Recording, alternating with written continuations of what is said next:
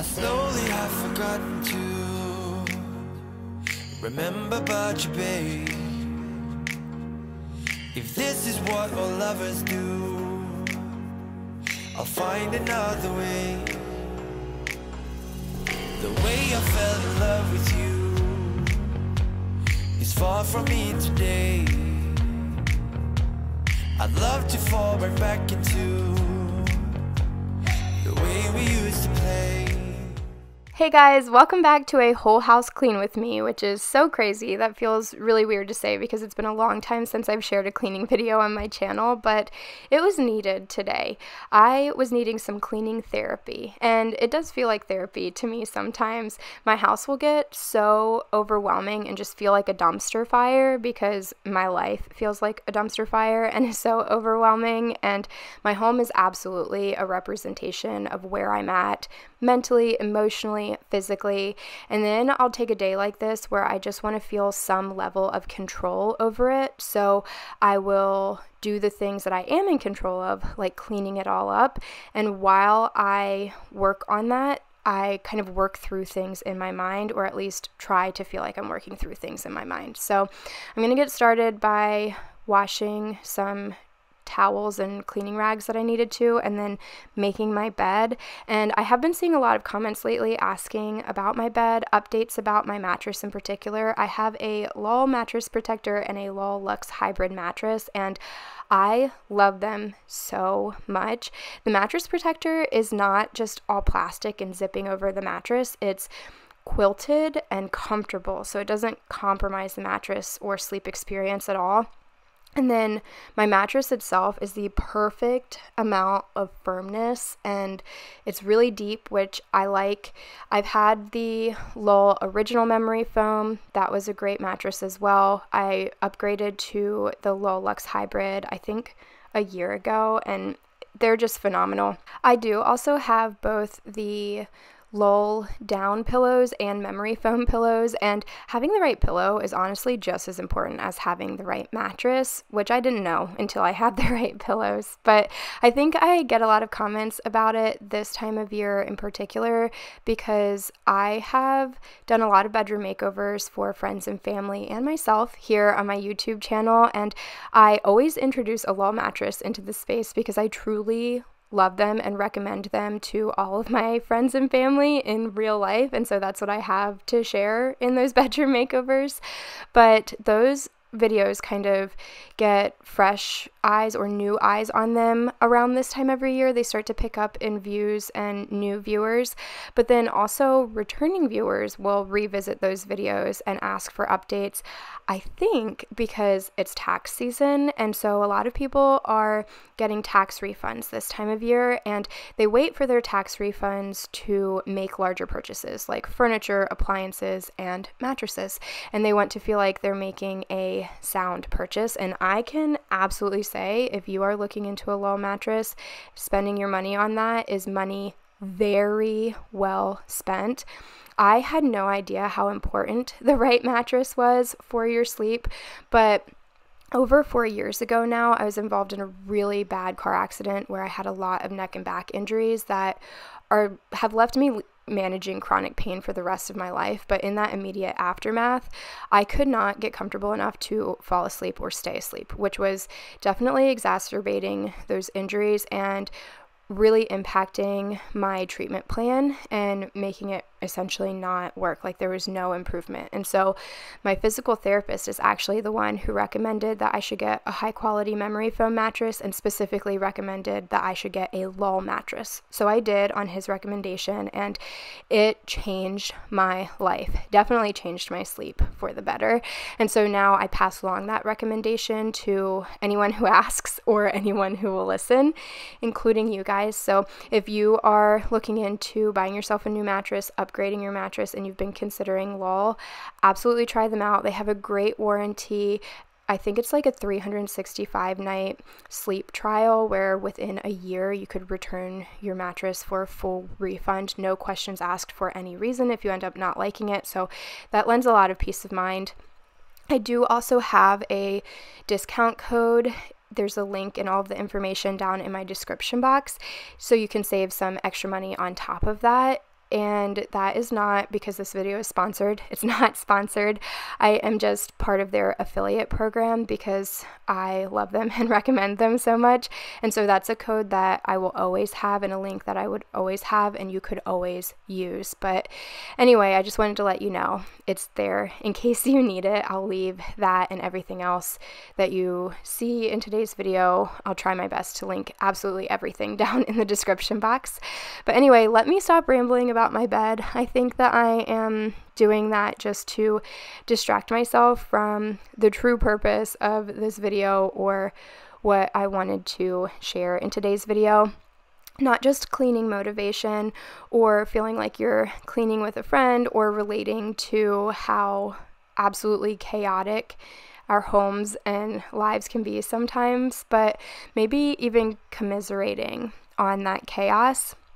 I was just wanting to let you know that if you are feeling overwhelmed or defeated by life recently and you feel like that's spilling over not just into your home, but just every aspect of yourself, into your mental health, your emotional health, physical health, the way that your home works and your routines function, I just wanted to let you know that you are not alone in that. Life is and can be so overwhelming, and it's something that unfortunately not enough people talk about online. I know that I often get caught up in a comparison game where I watch YouTube videos or Instagram or TikTok or any social media platform, and I forget that it is curated content, just like anybody could forget. And I think that I've got the whole picture and I know what these people's lives are like, and it just seems so effortless. Like, how can you live so effortlessly, so stress-free, so peaceful, so secure? There must be something wrong with me because all of these other people are living that way, and I have never been able to figure out how to live that way. And then I have to remind myself, and so I'm reminding you as well, that it is curated content, and you don't have the whole picture, and nobody's life is perfect, especially in the current climate, and you cannot compare yourself to what you see online, because a lot of it is maybe not necessarily fake, but it's only half of the story, if it's even half of the story.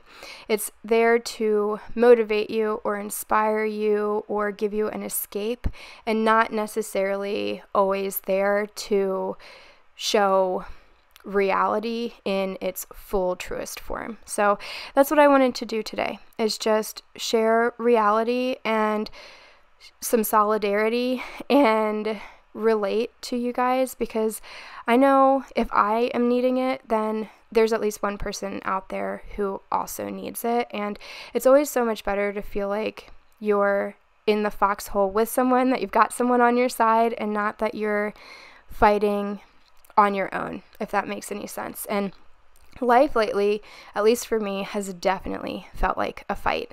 And when I say lately, I mean probably for the last 3 years straight, on every front. Emotionally, it has been so tough. Being a parent is tough, and it's hard, and especially when you're trying to break cycles, and how isolating that can feel, and how it almost feels like you're destined to live your life alone. And it's just because when you start cutting out all of the toxic and all of the unhealthy aspects, you can often be left with nothing else. And so of course you only want to model healthy relationships for your children, and but then that often comes at a cost to you, because if everything in your life prior was toxic and unhealthy and you have to cut all of that out, then what are you left with? And then you can't model for your children that they should be in life alone. So then you take on this responsibility, and it can be scary, of having to find a support system and a social life that is healthy, and not knowing how to do that, what it looks like, thinking you might have found that, and then actually it's just more of the same, and it doesn't make you feel good. And so then having to make tough decisions again, and constantly feeling like you're starting over and you're trying again. And it's definitely worth it for them to have the childhood that I wish that I could have had, and for them to be the adults that I wish that I could have been. But it does come at great cost, maybe, but I think more great pressure on your end. So emotionally, there's been things that have just been so tough, trying to navigate and wanting to feel like I'm making the right decisions and I'm doing the best that I can and I'm doing the best for my kids, and not actually knowing if it's the best or if it's a mistake until it's too late. Like, you won't know that you've really messed it up until you've really messed it up, and then there's no going back. And that makes me so scared because I don't want to mess up my kids. But then on top of that, also feeling like there's a lot going on for me that I don't necessarily get to prioritize or handle the way that I would want to. And then added to that, like inflation, the current economy, politics, cost of living, financial strain. I know a lot of you guys know that there's been a lot of things going on in my house the past few years because you have been able to see it, or at least see a piece of it here online.